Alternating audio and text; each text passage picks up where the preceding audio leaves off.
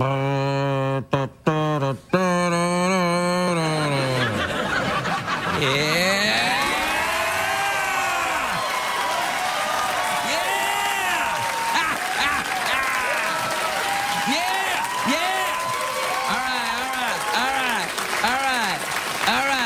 it down. Keep it down. All right, keep it down. Well, what I do, everybody? What I do? Hey, I wanted to say hi because I haven't been here in a while. What happened was my team was in the Super Bowl. My team. And so I went down to Miami and, you know, things got a little frisky. Hey, Conchita. And then I said I'd give her a shout out on the show. So anyway, you know, things got a little frisky in Miami and the game was going on and I think we won, but I can't recall. Anyways, here's the problem. I just made it back from Miami, and tomorrow is Fat Tuesday. Well, do not clap. Do not clap. Do not clap at me, sir. For in my circles, a clap is a declaration of a duel between two gentlemen. I don't know if that's true, but I just made it up. You see, because I cannot clap without giving the Scottish Conan guy arthritis. You see what I'm saying? Now, here's the thing. I got to go to New Orleans. New Orleans. I call it New Orleans. I don't know why. I blame it on my accent, which is indiscriminate, and my speech impediment, which seems to pop up from time to time. I want you to know one thing, though. You can follow me on the Tweety. But not on the Tweety that says Wavy Rancheros. For even although that is my name, that is not my Tweety account. That seems to be an imposter.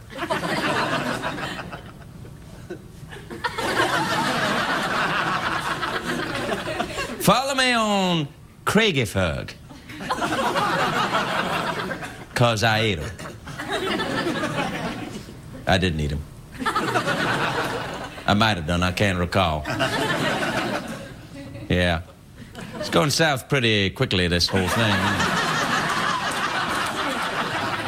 But that's good, though, you know? I mean, because if this part really sucks, the rest of the show might look a little better for a change.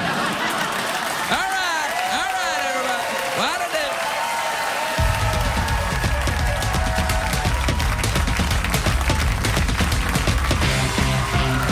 Watch The Late Late Show with Craig Ferguson on CBS and get full episodes whenever you want right on your phone. VCast Video on Demand from the network with the most 3G coverage, Verizon.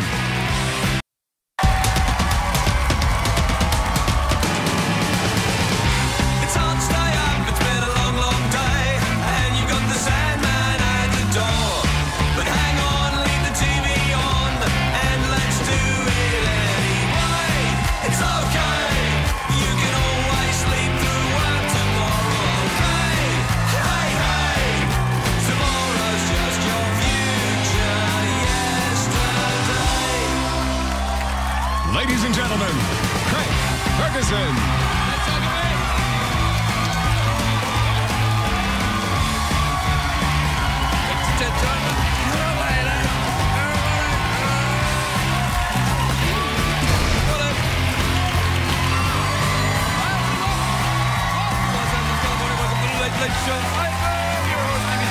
Thank you. It's enough, thanks. It's enough. All right. Well, thank you. That's really enough. Thank you, everybody. Please sit down, relax. Take the wee. Yeah, take the wee things. What? I don't what? Take the wee things in your pants and sit them down on a chair.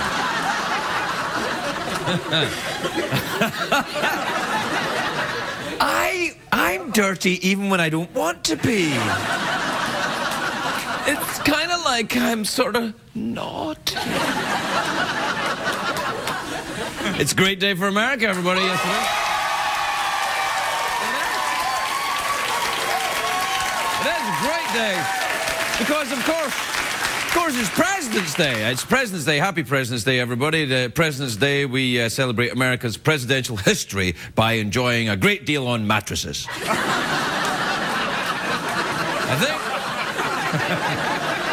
I think it was President Kennedy who said, "Ask not what you can do for your country. Ask what you can do to get quality goods at discount prices." That wasn't very good impersonation of JFK. It was kind of like if JFK had been a robot, that would have been. Ask not what you can do for your... Do you know there's a congressional candidate in Missouri, and he's saying that allowing gays in the military could strengthen Al-Qaeda? And I'm like, and how exactly would that work? How does that work? Oh, they dance better than me and they know how to accessorize. I'm very, very angry. It's time for jihad. Also, scientists today are saying that being bored can actually be bad for your health. You should probably change the channel. Anyway, it's not only a great day for America, it's a great day for Canada. Up in Vancouver, the Winter Olympics are in full swing. Canada won their first gold medal for the men's freestyle mogul skiing. It's the first time they've won a gold in their own country. So congratulations, Canada. Well done. Well done, Canucks. Our northern neighbours. I was in Canada a few weeks ago, and not everyone up there is happy about the Winter Olympics, because putting on the games is expensive. It's costing the Canadians like $1 billion. Well, $1 billion Canadian dollars. It's like $40 or something. No, I'm kidding. Well done, Canada. Congratulations. I love Canada. I like it. The time I spent in Canada was great. The people there are delightful, and they're friendly. It's probably because this show doesn't go out in Canada. Actually, it does. It does go out in Canada. That's how polite and friendly they are. They knew who I was, and they were still polite. Oh, look, it's that late night douche, eh?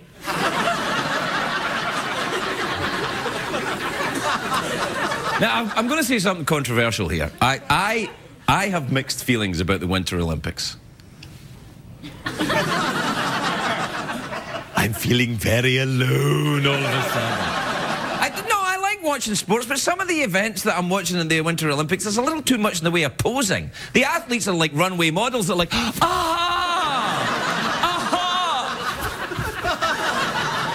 I think they can't decide whether to spend their time training or picking out their outfit. I mean, look at this guy. Look, come on!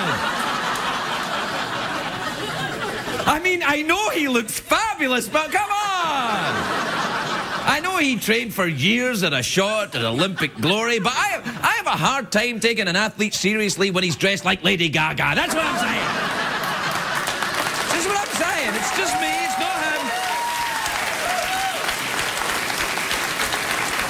Do you know what I can't understand as well? How the skiers can stay warm wearing these spandex catsuits.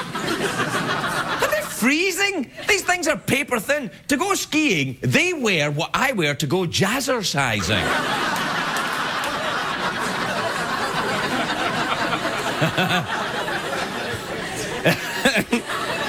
In my defense, though, I do dance the same way as I ski. I keep a firm grip on my pole and I move with my hips.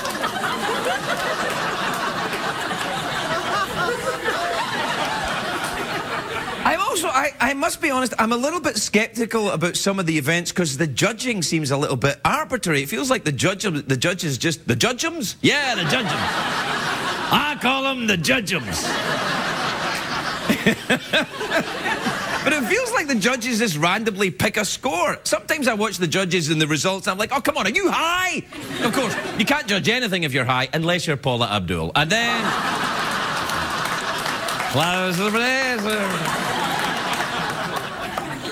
So anyway, last night I'm watching the pairs figure skating. Do not judge me, bitches. Do not.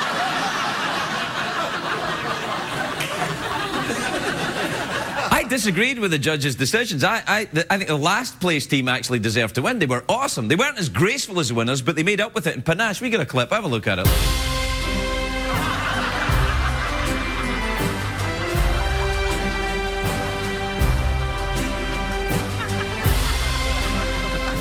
I don't care who you are. That's awesome.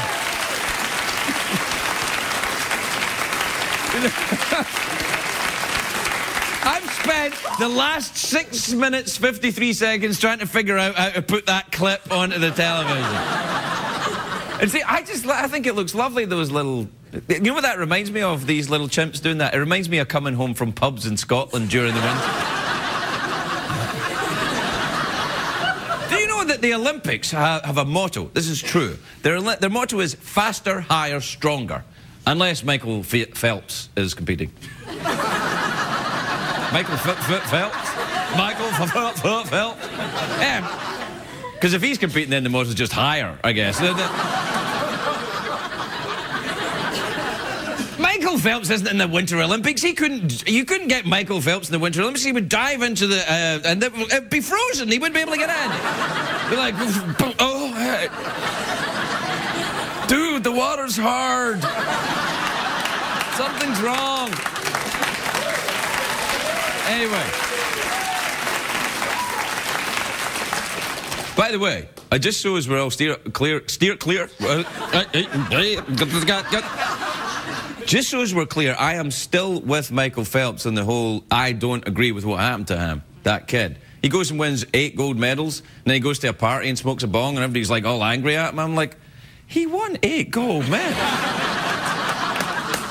He's allowed to take the evening off. Oh, he's a disgrace. All right, I don't know.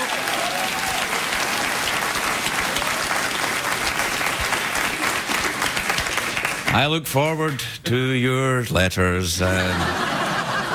Anyway, look, if we don't agree on that, there's one thing we can all agree on. And I think that's that in the Winter Olympics, the worst sport ever is curling. Come on, it's like bowling, but with stones on ice. And a guy sweeps in front of the stones so it doesn't, I don't know, it doesn't get dusty or something. There's nothing worse than dusty stones. That's true, actually. There is nothing worse than dusty stones. I found that out the hard way during a sandstorm in Albuquerque. We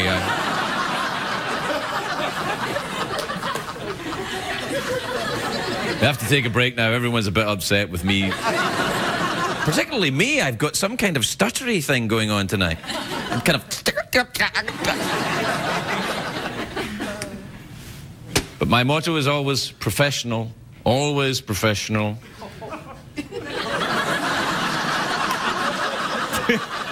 That's my motto that I just made up. And I think it's good. Do not clap. Because I'm trying to figure a way of getting to the commercial break in the most awkward manner possible.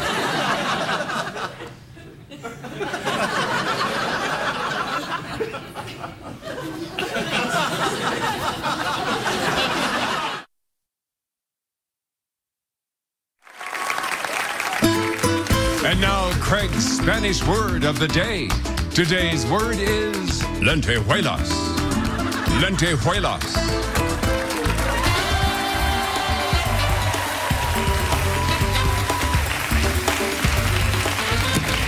Welcome back, everybody. Welcome back to the big Winter Olympics extravaganza we're having tonight here at the show, where we celebrate all things Canadian by being polite and a little bit reserved. Hi, how you doing, eh? All right, look, I can't be mucking around tonight. I've got to get through the tweeties and the emails. This is just a whole mess of stuff to get through, so I won't be mucking around, wasting any time. I'll be getting straight on with business. The show won't be going over tonight. Everything will be going smoothly. I, for example, won't be just chatting away about nothing at any point during the show. No, sorry. There's no way I'm going to screw things up tonight. No way, Mikey. I'm going to get the show done properly. Right on time. Just like the way you always like it. I'm going to keep going without interrupting the carefully planned and laid out piece of crap we have for you this evening.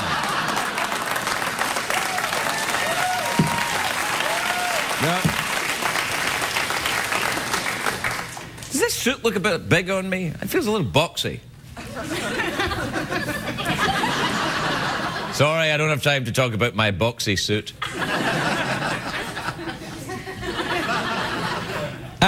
All right, well, I'll do yeah, play the jingle and we'll get on with it then.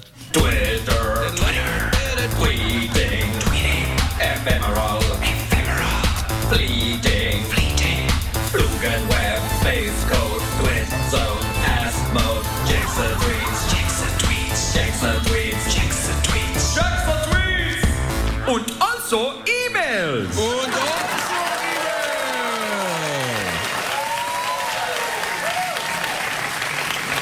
Good. All right, just in case you are not up on the way technology works, what happens is emails are white paper, Twitters are in yellow paper. I don't know why, that's just the way Bill Gates wanted it. All right, this is a Twitter from Megan Hollister, who says, Craig, I am 16 and I was thinking about getting a tattoo on my wrist. Do you think a wrist tattoo would be a good first tattoo? See that? See that there? That's on my wrist, that tattoo right there. You see it? Now, we've only been working here 5 years. How could you possibly find my wrist? Come on. There you are. What about there? What if I do it there? Over there. See? The thing next to my head. Zoom in on it. That's my wrist. Right, now, the thing is about getting a tattoo, this goes all the way up, round, and right onto my pee-pee. But it doesn't. But this is not a good place. The wrist is not a good place to get your first tattoo because, especially this very close down near, because it's very, very painful. You know it's going to be painful when all the big guys in the tattoo parlor come around and they go, all right, to watch you getting your tattoo. Then you know it's going to be bad. But you are 16 and you're a girl, so I'm thinking maybe now's not the time. Don't you have to be 18 to get a tattoo anyway? I think you have to be 18 to get a tattoo, so you're going to have to wait 2 years to get a tattoo. And then when you do, I suggest tramp stamp first. And then... Because it doesn't hurt back there. It doesn't hurt. That's where I get my first one.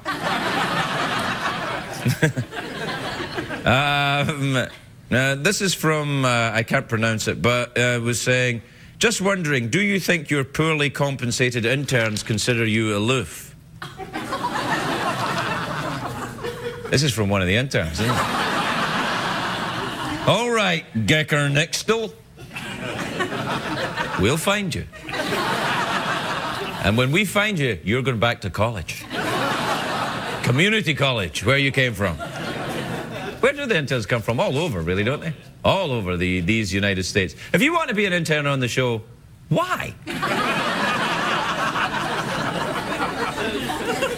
Get in touch with Mikey on the Twitter. What's your Twitter name, Mikey? Michael Nadis. Oh, Michael Nadis on the Twitter. There you are. Take that, you bastard.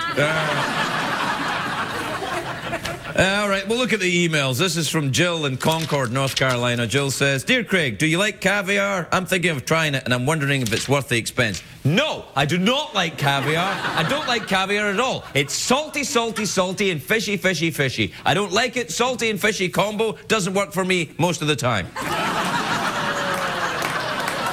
What? What? Jeez. You people really need to grow up, honestly. This is from Andrea in Phoenixville, somewhere. It says, Dear Craig, while unemployed, I dyed my hair purple. My husband says no one will hire me with purple hair. Do you think this is true? No, I do not. I think that if you wanted a job on Sesame Street, it would be an advantage. Actually, if you wanted to intern here, you'd fit right in with purple hair. Do they have purple hair, any of the interns? Not this time. No, this time they don't. Yeah, there was one with purple hair, I remember. I don't remember, I didn't talk to her much because I'm very aloof with the interns.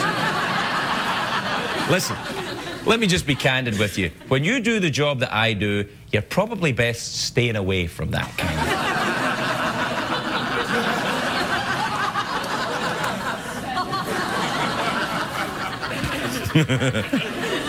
We can cut that out. This is from Peter in Kansas City. Peter says, Craig, what is marshmallow in Spanish?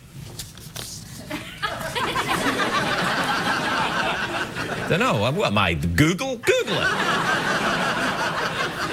This is Chris in Guelph in Ontario, which is in Canada. Craig says, why? Craig doesn't say this. Chris says, Craig, why isn't it normal to wear turtlenecks to bars anymore?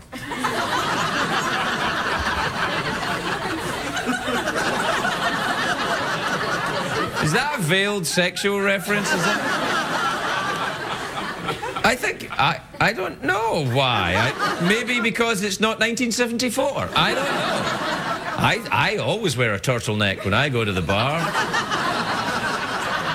But then again, I'm European. I think you know what I'm saying. Yes! Just never had it done. Wasn't popular in Europe back then. That's why I never got into porn. Well, when I say I never got into porn, I meant never appearing in porn. I know we're out of time, but don't care.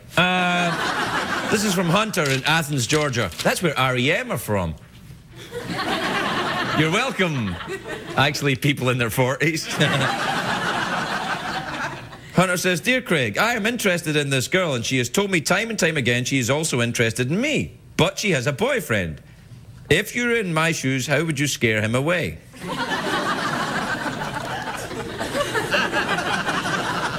Scare him away? You'd scare him away like in Scooby-Doo when you pretend there's a ghost at the theme park or something? Well, what they would do in Scooby-Doo is you would set up a projector, and then when he comes by, it would look like there was a ghost and some area was haunted, and then he would go away, and then... I don't think scaring him away is the problem. I think dealing with this tramp that's playing the both of you is... That's the problem.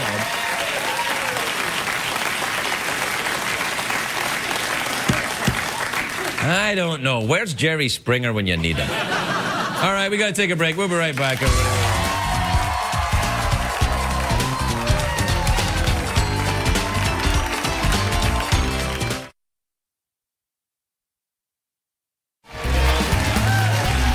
Welcome back. Quietly, everybody. Look, does this... I know you probably can't see because of the lighting, but is this suit a bit boxy? I feel a bit boxy. I think it should be a double-breast... I should start wearing double-breasted suits. Double-breasted suits and turtlenecks. Welcome back to the show, everyone. I like this. I'm going to walk around like this from now on. I can't do it. I can't keep it going. My first guest tonight is an Academy Award nominee. Really? I'm clearly slumming it here, then. He's Academy Award nomination for A Single Man, which is in theatres now. Please welcome the adorable Colin Firth, everybody.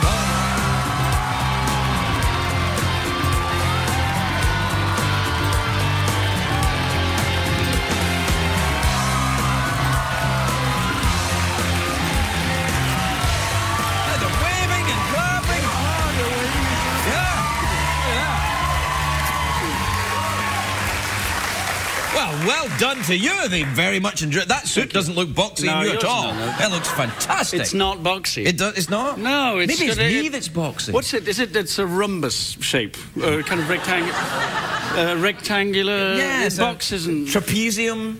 You know what? I think an overly streamlined Scotsman would be very dubious. Yeah, I'd be suspicious. No one wants to see a streamlined Scotsman. That way madness lies. You don't want to get drunk that fast. No.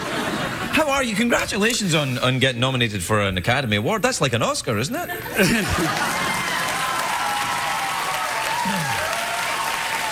That's what they say. It's in the same category. Yeah, that's what they say. If you win the Academy Award, the next step is the Oscar. You might go on to get an Oscar nomination. How long have you been here? Oh, months. Yeah, did you get a Golden Globe for this? No. What are these? I can't know anyway, though. I mean, really. No, I sit there and I applaud Jeff Bridges for England. That's what I. That's what I. Did he get the Golden Globe? Yes. Well, he's pretty good though. Is he? Yeah, he's pretty good. I mean, He's actually he's actually bloody marvellous. I had the bizarre sort of coincidental honour of running into. We were on the same flight coming over here. Really? And is he nominated for an Oscar too? Yes, he is.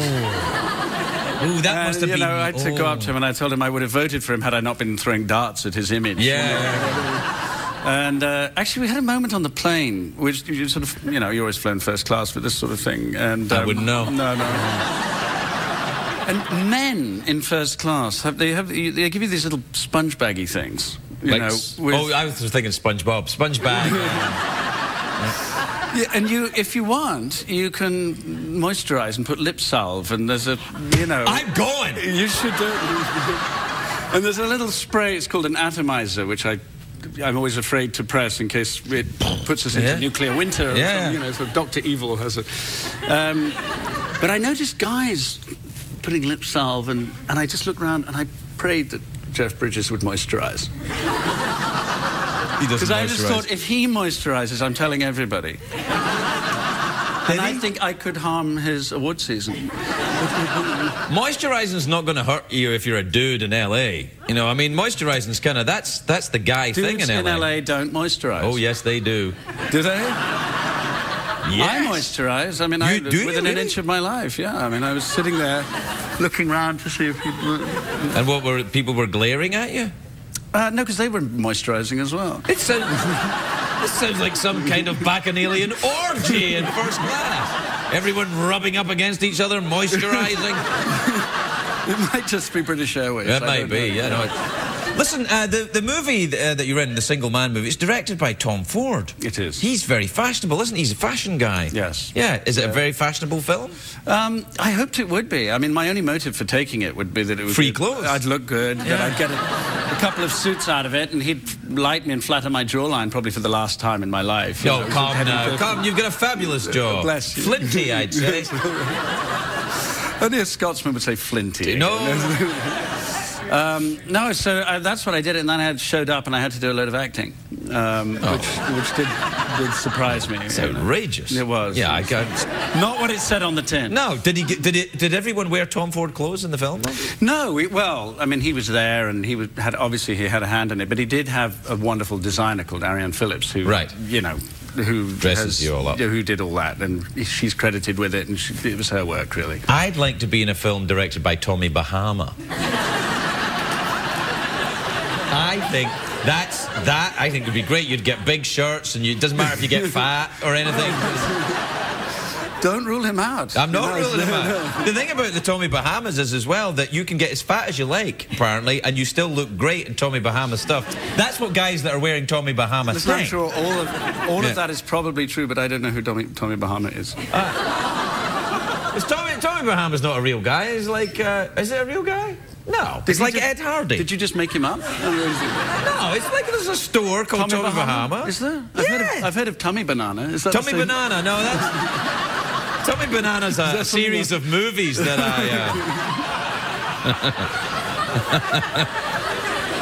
Yeah. You did get into porn. I did get into porn, yeah. I did.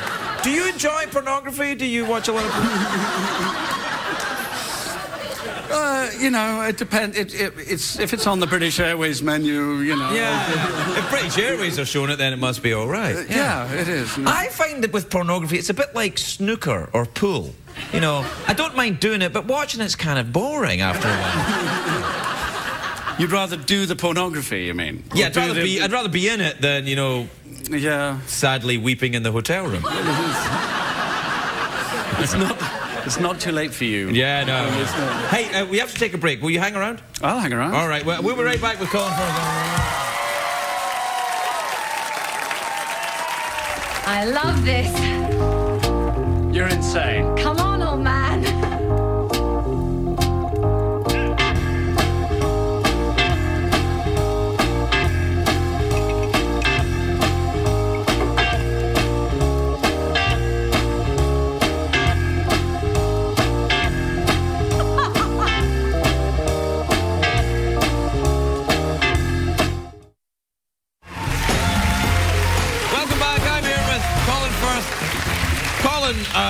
Colin, you're very English. How's that? How's that going? It's I find it difficult. Yes, yeah. You know, it's basically the default state of the Englishman is embarrassment. Scottish people too. Scottish people, yeah, embarrassment and rage. Yeah. We have rage too. You're not the only people have rage. No, but we've actually we conducted the empire with a sense of embarrassment. Right. You know, we've sort of apologised our way through India and sort of North Africa. And, I don't know if that's quite how they remember it. There was a formal they made on, you know, we didn't apologise in the native tongue. But, right, you know, yes. Nevertheless. All right, sorry everyone, you all get over there right now. No, we felt very uncomfortable about disemboweling people. Yes, yeah. Hey, it's a long time ago. Shut up. No, what's interesting is you're talking about the Olympics just now. Right. I don't know, we have this way of winning things. All the events that the English won were sitting down. Have you noticed that?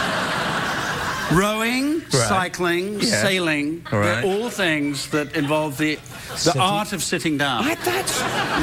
That's true. It is, isn't it? I actually am drawn to flying. I like to fly airplanes, and I like to do that because it's sitting down. That's right. We don't like to stand up, do we? It's tough on your legs after a while. It is. Listen, I mean, when I did the Tom Ford film, yes. Is there a lot of sitting down in the film? There is, and some standing up and some lying down. Well, I can't wait to see it. Far too active for me. But the getting in shape challenge, because Ford sort of gently suggested that it would be okay if I decided to get in shape. Right. And the first thing I went to buy, it was funny, I went into the sports shop and all these weights looked far too heavy. Yep. And so I bought a mat. Quite an expensive one. I thought, this is for exercise. This is good. I need something comfortable to get in shape with. I took it to my room, I lay down to do some sit-ups, and I woke up 2 hours later. That's fantastic. Yeah. No, it's perfectly acceptable to do sit-ups without the mat. You can just do them in there. If the room has a carpet, it can sometimes, you know, exfoliate your back at the same time. No, but I'd miss my mat now. I take it wherever I go. And really? You know, do you do the yoga? No, I sleep on it. Sleep on the mat? Well, what do you do then? You do sit-ups and... It works. I wake up with perfect abs. It's quite a... Really? It's just sleeping that... You should do a video. I should. Yeah, the Colin Firth sleep your way to health. Yeah, and the Winter Olympics without snow as well. Yeah, you were just talking about it. Well, I think I'd prefer it, really, because the snow makes you go too fast. Well, I think the idea is to, you know, pick up a bit of speed on the way down. That's... I don't like that. Well, you could do it sitting down. What was the motto? Faster, higher, stronger, something like that, you know. You see, I think I would go for a little bit slower, lower. Yes. And sort of in touch with my feminine side. On the way down would be...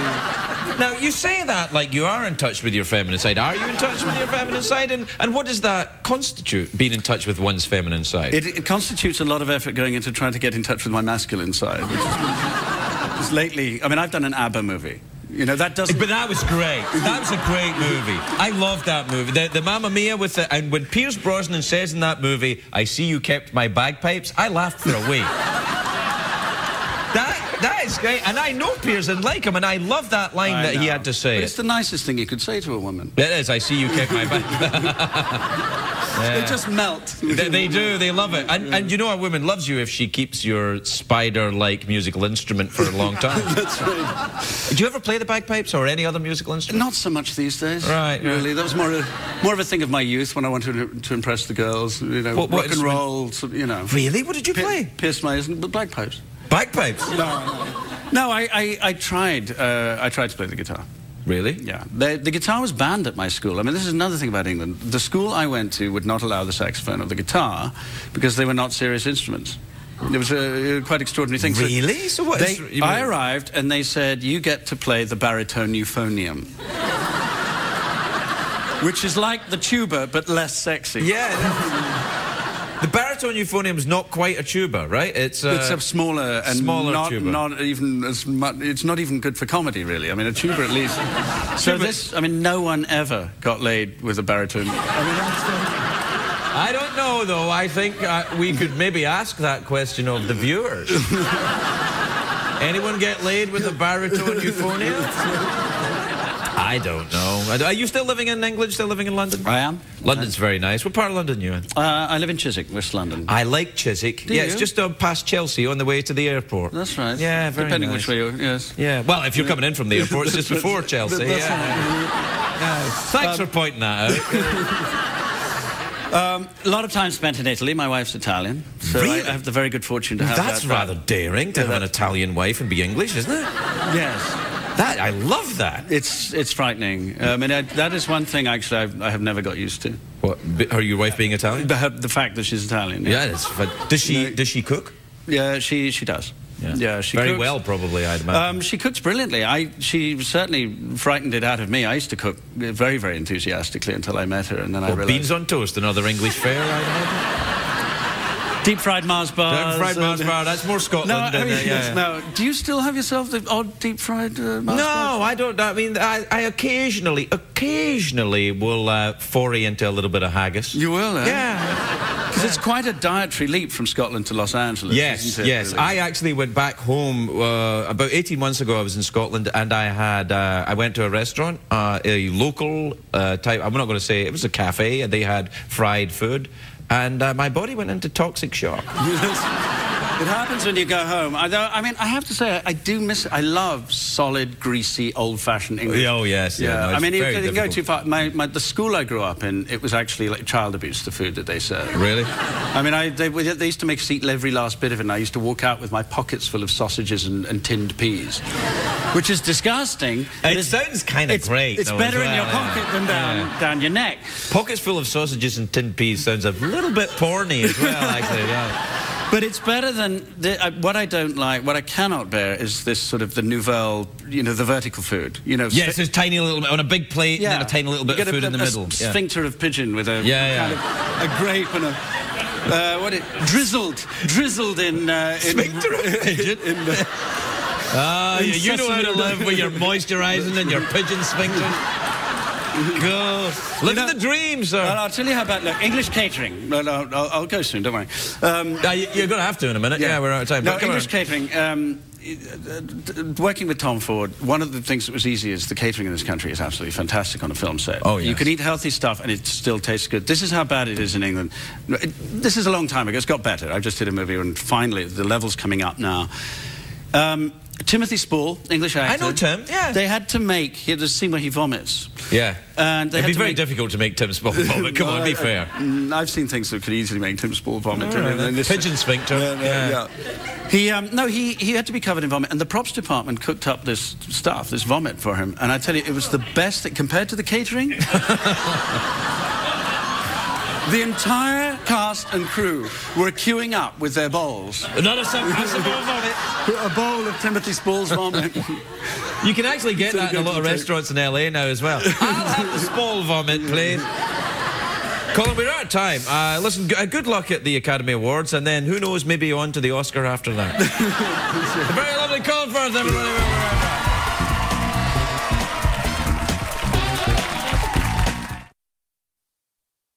Aprendimos en el programa, señor Craig. No importa. Sorry, everybody. Thanks for the bless you bastards. Now, on other shows, of course, when someone sneezes, you stop and start again. But we can't do that because we're live. I'd like to apologise to Amanda Righetti. I talked for a very long time to Colin, who was charming. What a lovely, charming man. Wasn't he nice? Yeah. So, and he's hoping to win an Academy Award and then maybe after that an Oscar. So my apologies to Amanda Righetti. She'll be back sometime later in the week.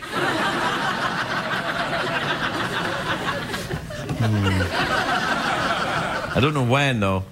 Whenever she can make it, that'll be the thing, I guess. What else did we learn on the show tonight? We learned that Colin Firth moisturizes a lot.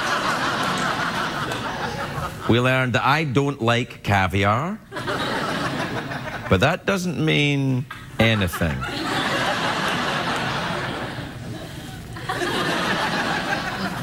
And we also learned that my tattoo goes all the way around to my pee-pee.